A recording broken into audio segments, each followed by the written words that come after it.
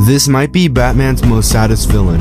Waylon Jones had a tough life growing up. He was born with a rare condition that made scales grow all over his body. His mom died when he was born, and his dad left him with his alcoholic and abusive aunt, as she made him scrub his scales off every day when bathing. And even kids at school were mean to him, just because of how he looked. Despite his difficult times, Waylon found a friend named Emma, and they quickly became best friends. One day, they went on an adventure looking for a missing kid named Alec.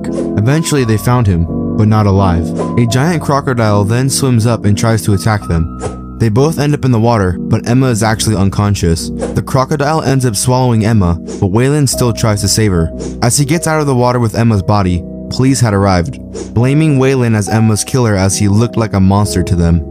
And because Waylon was always judged for how he looked, made him feel less like a person and more like an animal, eventually becoming the villain known as Killer Croc.